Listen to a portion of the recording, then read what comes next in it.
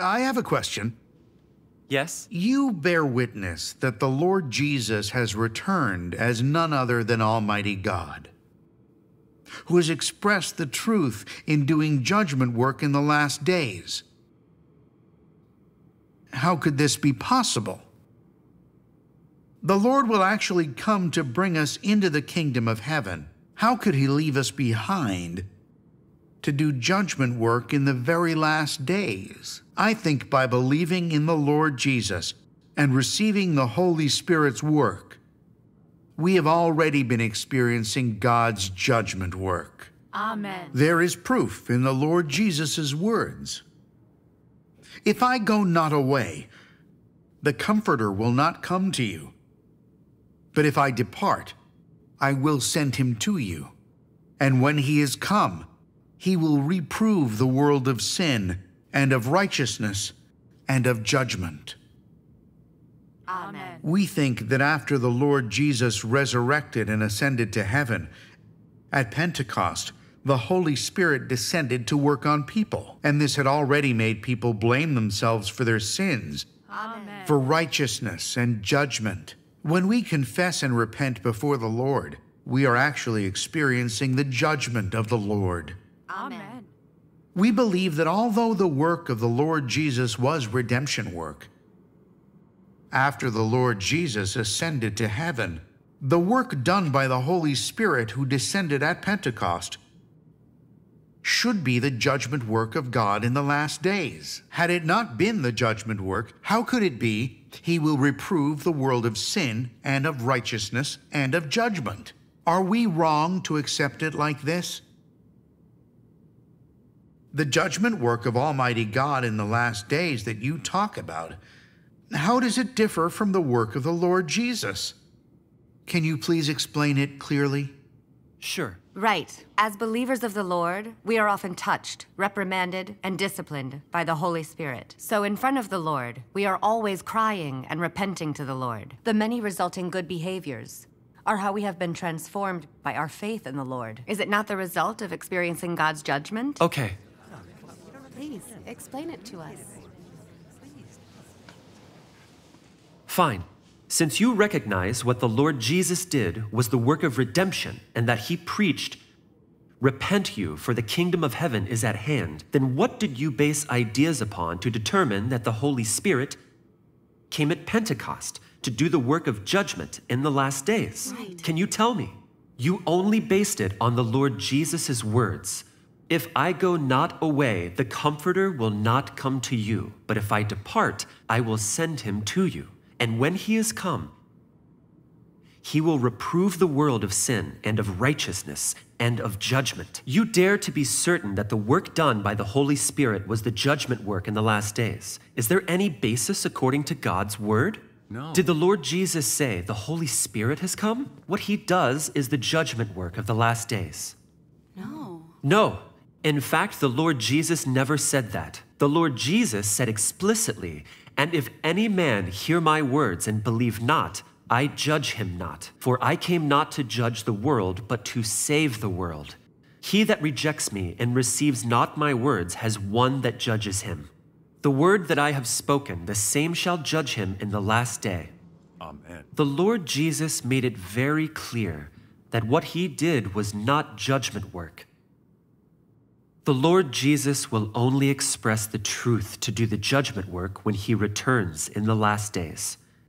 The Lord Jesus made it very clear. I see. To be sure, it is wrong for some people to refer to the work of the Holy Spirit in the age of grace as the judgment work of God.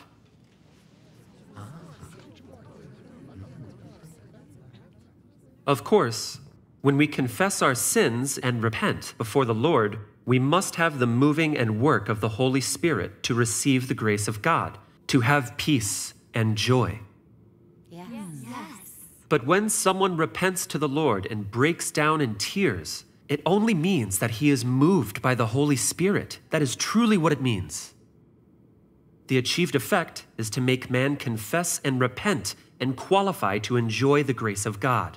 It is not the effects achieved by the judgment of God in the last days, to be cleansed and made perfect.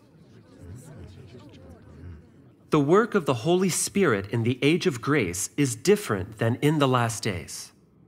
You see, this is directly related to the effect and purpose God intends to achieve in every stage of His work. So now, let us hear two passages of Almighty God's Word, and then we will understand what judgment is. Yes. Here it is. When it comes to the word judgment, you will think of the words that Jehovah spoke to all the places and the words of rebuke that Jesus spoke to the Pharisees. For all their severity, these words are not God's judgment of man, only words spoken by God within different environments, that is, different settings. These words are unlike the words spoken by Christ as He judges man in the last days. In the last days, Christ uses a variety of truths to teach man, expose the essence of man, and dissect his words and deeds. These words comprise various truths, such as man's duty, how man should obey God, how man should be loyal to God, how man ought to live out the normal humanity, as well as the wisdom and the disposition of God, and so on. These words are all directed at the essence of man and his corrupt disposition. In particular, those words that expose how man spurns God are spoken in regard to how man is an embodiment of Satan and an enemy force against God. In undertaking His work of judgment, God does not simply make clear the nature of man with just a few words. He exposes, deals with, and prunes it over the long term. These methods of exposure, dealing, and pruning cannot be substituted with ordinary words, but with the truth that man does not possess at all. Only methods of this kind are deemed judgment. Only through judgment of this kind can man be subdued and thoroughly convinced into submission to God, and moreover, gain true knowledge of God. What the work of judgment brings about is man's understanding of the true face of God and the truth about his own rebelliousness. The work of judgment allows man to gain much understanding of the will of God, of the purpose of God's work, and of the mysteries that are incomprehensible to him.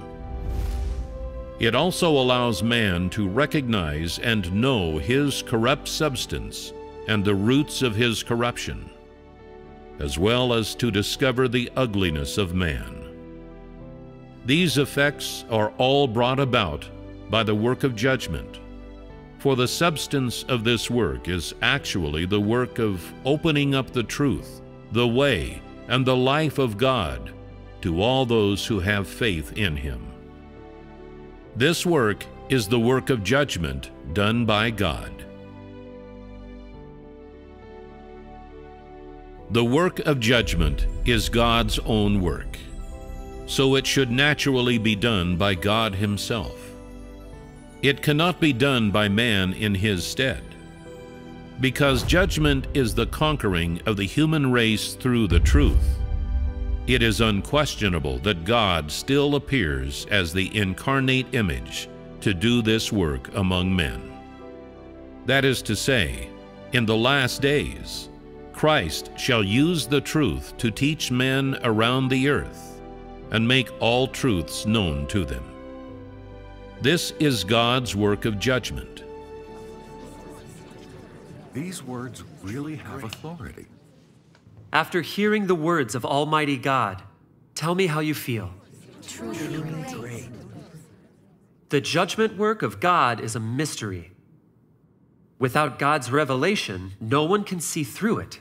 Isn't it true? Yes.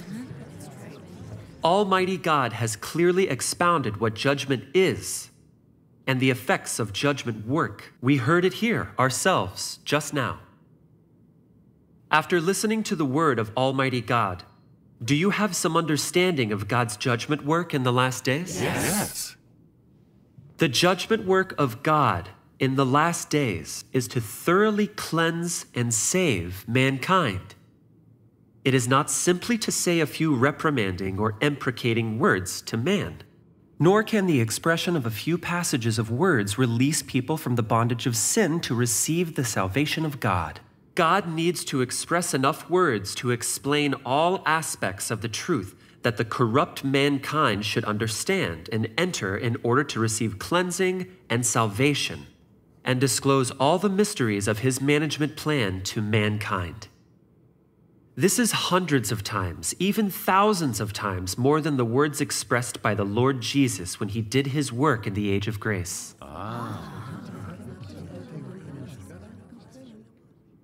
The judgment work of God in the last days is focused on expressing the truth and the word of judgment. To judge and expose man's satanic nature that resists and betrays God, and the truth of man's corruption by Satan.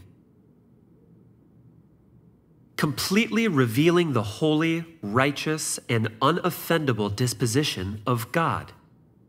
All aspects of the truth about God's intention and requirements of mankind, what kind of people will receive salvation or punishment, and so on, are disclosed to us. By experiencing God's judgment work in the last days, we understand the purpose of God's management plan.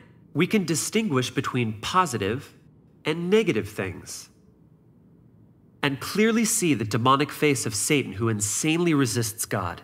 We see through the fact of man's profound corruption by Satan, and recognize our satanic nature that resists and betrays God. Pertaining to God's righteous disposition, omnipotence, wisdom, and all about God's possessions and being, we receive some true understanding and beget a God-fearing heart.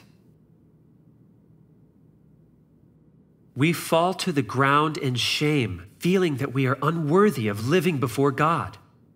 This is the truth, brothers and sisters. We despise and forsake ourselves.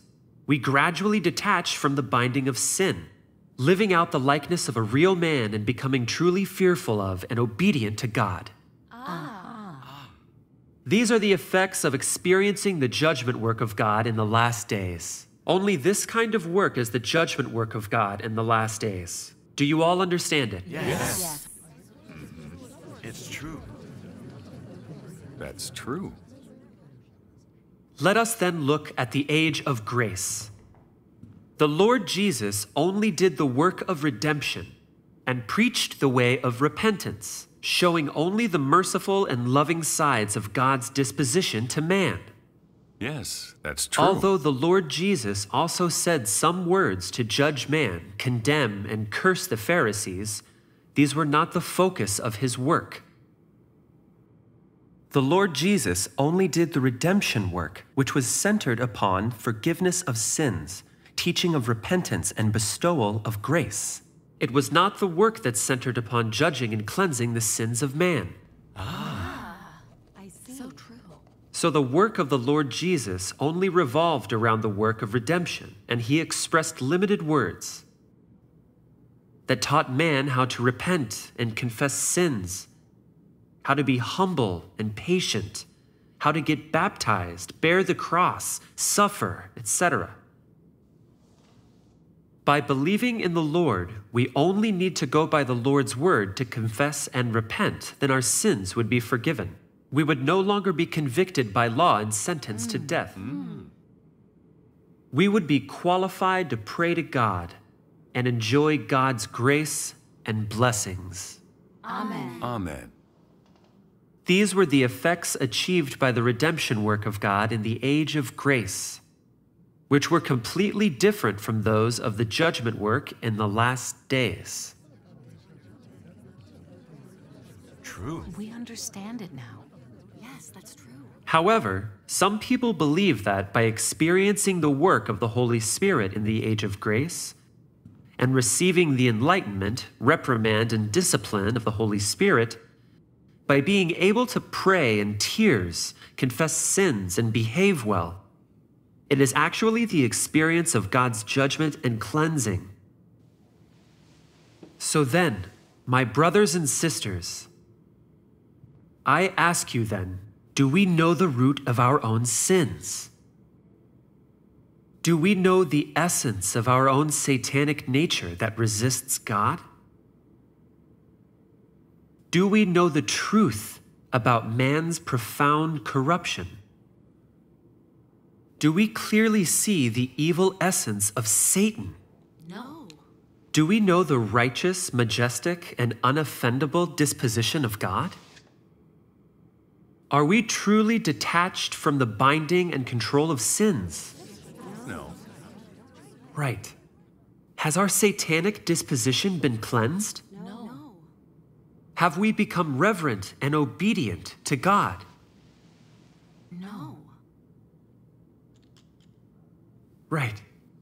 If we haven't accomplished these, how could we be said to have experienced God's judgment and his cleansing? I agree. These words are quite right. Yes. Tell me, do you understand everything I've said? Yes. Understood. Yes. Understood. We understand. The work of the Lord Jesus in the age of grace was not the judgment work. The work of Almighty God in the age of kingdom is the judgment work of God in the last days. Amen. It really is so. We used to believe that as a believer of the Lord, by experiencing the discipline and reprimand of the Holy Spirit, and by being able to admit guilt and repent before God, that was experiencing God's judgment. You know, we really didn't know God's work. Had it not been for Almighty God's judgment work in the last days that unveiled the mystery of the truth on this aspect, we never would have understood what judgment work is. We would be living in our own notions and imagination and not aware of it. Yes. It is too ignorant and pathetic. That's true. It is too ignorant. By the mercy and grace of God today, we have read the word of Almighty God that corrected our erroneous views in the past, and we have seen the way to receive salvation. Yes. Bless Almighty God. Thank God for enlightening and leading us to such a reception. Brothers and sisters, let's take a break. We'll continue in a moment, okay? Okay. Pastor Song, how's the meeting?